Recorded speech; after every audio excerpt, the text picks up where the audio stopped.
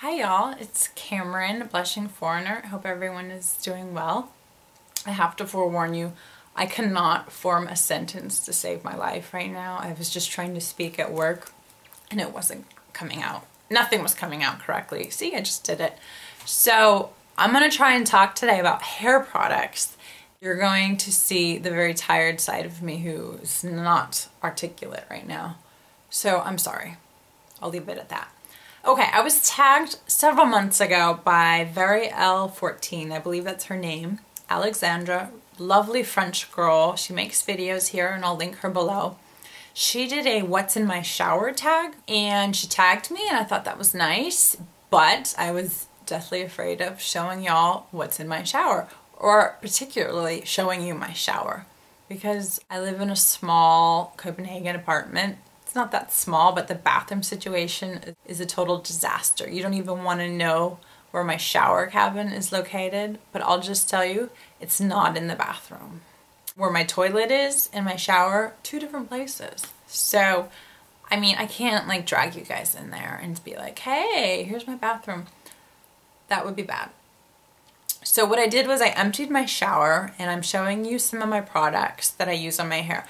The reason why I'm doing this is another subscriber named Elizabeth, Powdered Peach, who is such a lovely person. She doesn't make videos yet, but she's going to. She sort of promised me, so I'm really excited for that. She's a makeup artist and a skincare expert. And she asked me, what do you use on your hair? For some reason, she thinks I'm like worthy of mentioning or talking about hair products. And in truth, I'm not. This is like the blind leading the blind. I know diddly squat about hair health and how to have great looking hair because I have really bad hair. I have damaged hair, it's getting too long, it won't grow past a certain length, it's getting weaker, more brittle, it's starting to fall out. It's not falling out heavily, but my hair is so much thinner than it used to be 5 years ago. Maybe it comes with hitting 30.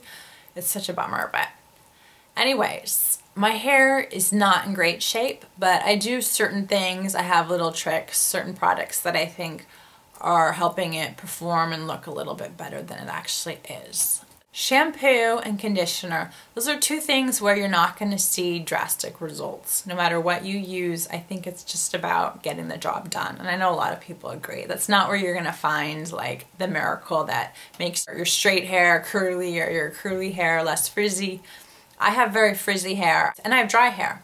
So I buy shampoo and conditioners that are aimed at dry, unruly hair.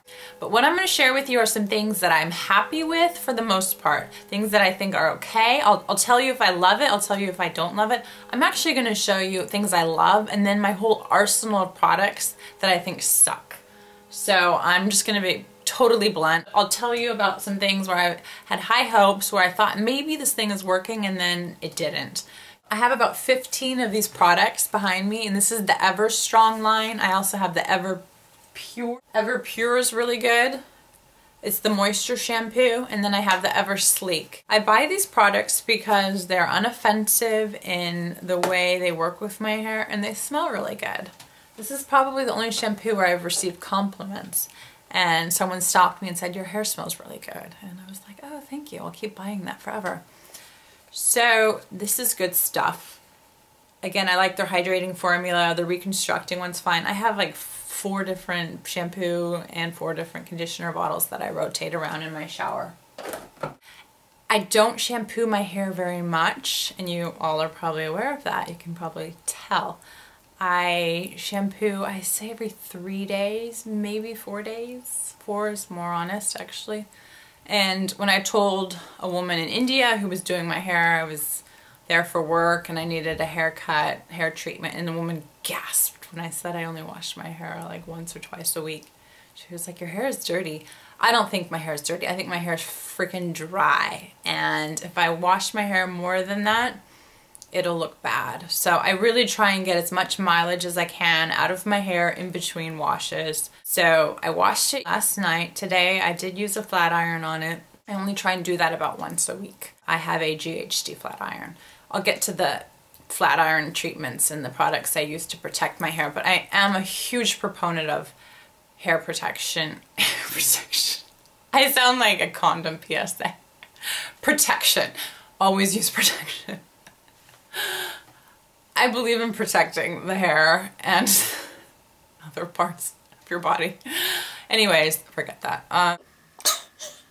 This is gonna be the most disjointed video you've ever seen from me. I started really focused, like boom, boom, boom, and now this is where we take a left turn and go crazy. Anyways, shampoo, conditioner, I like the L'Oreal products.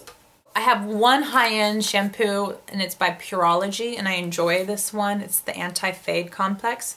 It's for super straight hair, or if you desire super straight hair. It doesn't give you straight hair. It's not gonna do anything magical to your locks, but it's a nice shampoo. It is sulfate free. That's one of those buzzwords, sulfate free. I'm not sure if it means anything or not. I know what it means. I know it's supposed to be less damaging. Perhaps achieves less of a foam, but it won't strip your hair, it won't strip the cuticle of all the natural oils. Apparently sulfates are blamed for doing that. I think it's just a marketing gimmick, personally. But here I have a whole shower full of sulfate-free everything, so I've bought into the hype.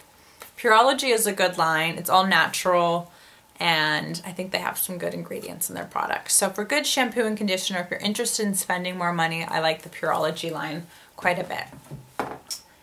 So a product that I've had for a long time, off and on, I keep returning to it, is BedHead. This is like the most phallic looking product you will ever see. Am I allowed to say that? Okay, I'm sorry you guys. Sorry. This is called AfterParty, I believe. It's all rubbed off. I think this is just a nice cream. It sort of adds some softness to my hair. I use it on damp hair before I blow dry. I really like this. I've had maybe 3 or 4 bottles of this in my life. It's good on the hair. A high-end conditioner that I use on occasion, maybe once a week, is this one by, no. Sorry guys, that's the wrong product. It's this one. This is Kerastase, the Kerastase Resistance line. Resistance.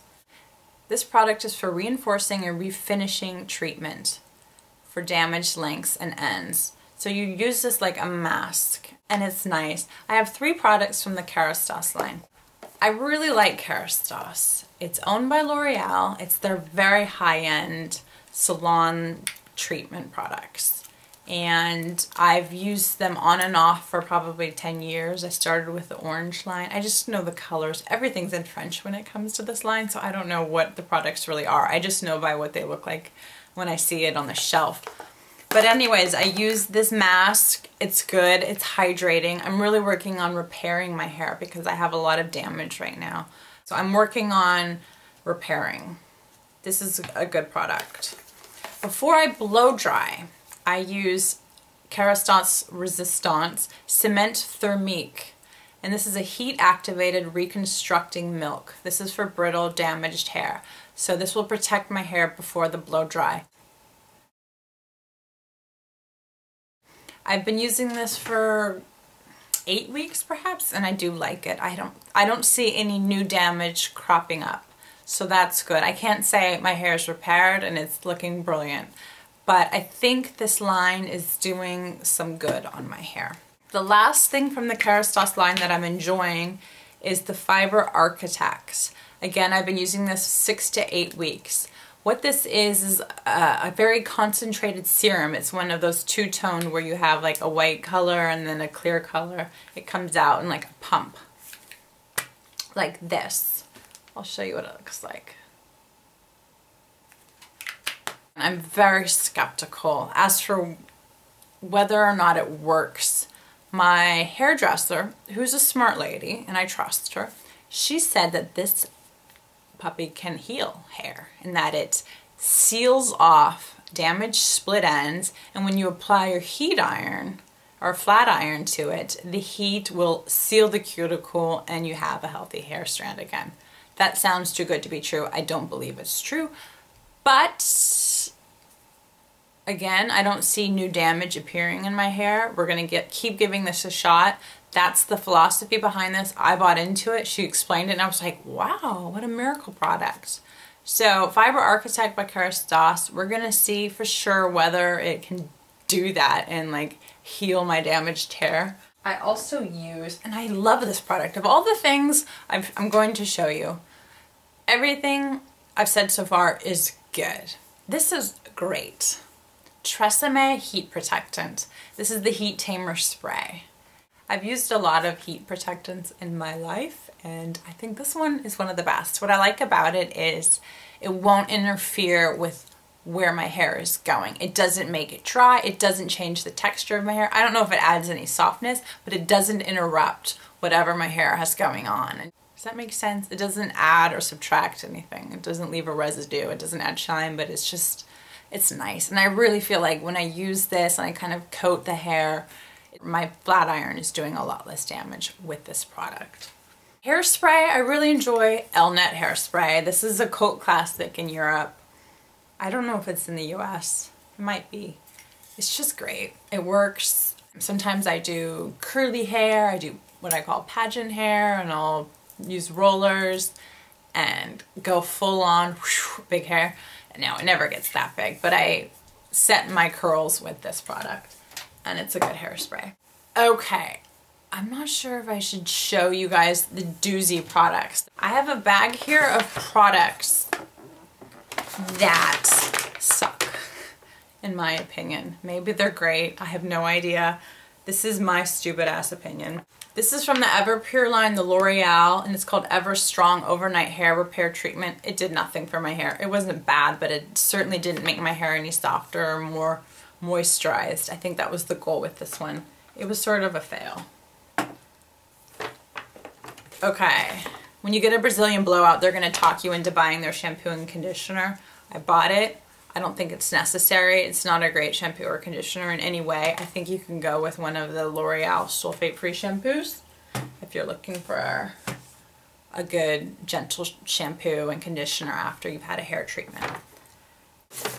Living Proof. Remember the big buzz about this one a few years ago? I bought a big bottle of that stuff.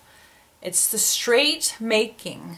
It's called Frizz Styling Treatment, and the brand name or the sender of this is Living Proof. And this thing did nothing to my hair. I actually gave it a good go. I used it for a couple months, and then it started to make my hair dry and brittle and kind of weird. So it came in with a bang, huge flourish around this product, and then I have a huge bottle here that I won't be using. So that's a dud. It's a bummer. This product is going to attract some controversy. This is the M Moroccan oil. I love how they have it in Arabic here. Like, oh, it's from Morocco. Oh, I can tell. How cute. It's so silly. I don't believe that this is even from Morocco. Well, maybe it is. It really is in Arabic everywhere. This has the wrong lid on it. I had to swap it out with the different products. It's fine. This product is not a bad product. It's not a great product. It's in between, so I'm not sure if it belongs in the bag of doozies. But this product is really easy to overuse. So if you use more than a minuscule amount, your hair will look super greasy. And if you're like me and you're not shampooing your hair very much, this product can be a real problem.